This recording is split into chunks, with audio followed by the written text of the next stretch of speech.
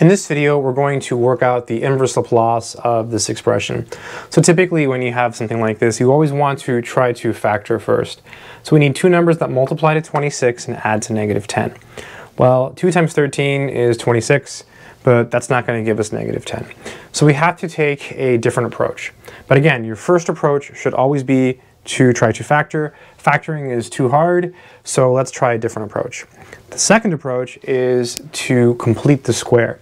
So let's go ahead and take the denominator and complete the square. So I'll do it over here.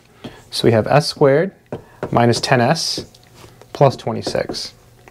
So recall when you're completing the square, you take this number, divide it by 2, and you square it. So we have negative 10 over 2, that's negative 5. And if you square negative 5, you get 25. So negative 5 squared is equal to 25. So what we have to do is we have to write it like this, s squared minus 10s plus 25. We have to add a 25 there. But we have a 26 here already. So in order to get from 25 to 26, we just have to add 1, so plus 1. So again, you first try to factor it, and if you can't, you resort to completing the square. So completing the square means that you take this number, divide it by 2, and then square it, so 25. So we wrote it down again, s squared minus 10s plus 25, and then we were missing a 1 to get to the 26, so plus 1. So now this factors, this thing here is called a perfect square trinomial.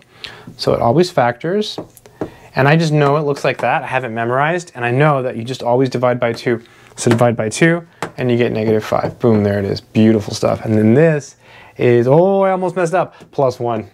I was going to put 26. That's super bad, right? Because this whole thing here is this. All right, so good stuff. So let's go ahead and rewrite what we have. So inverse Laplace of 1 over, and then we have s minus 5 squared plus 1. So this is almost like a sine. You might say, what's a sine? What do you mean? The inverse Laplace of k over s squared plus k squared. This formula gives you the sine of kt. I don't know if you remember that. So here, this is almost that. K is 1, except we have s minus 5. We want an s. So what we do is now we use the first translation theorem and we do a shift. So we write the inverse Laplace. And we're just going to replace s minus 5 with s. So this is 1 over s squared plus 1.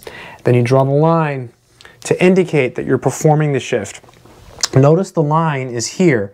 It's not like on the outside because the shift takes place in the s space. So here we're going from s to s minus 5. And then you close the bracket.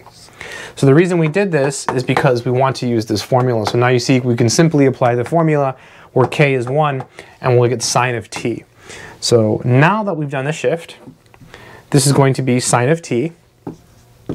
And I don't know if you remember from before, but whenever you do a shift like this, you're going to get an exponential, right? Shifts turn into exponentials, exponentials turn into shifts. So it's s minus a, that will give us e to the at. So s minus 5 is going to give us e to the 5t. And this, my friends, is the final answer to the problem. So again, recap. First thing you want to do is you want to try to factor it always. Always try to factor first. If you can't factor it in your head, try completing the square. And then use the shift.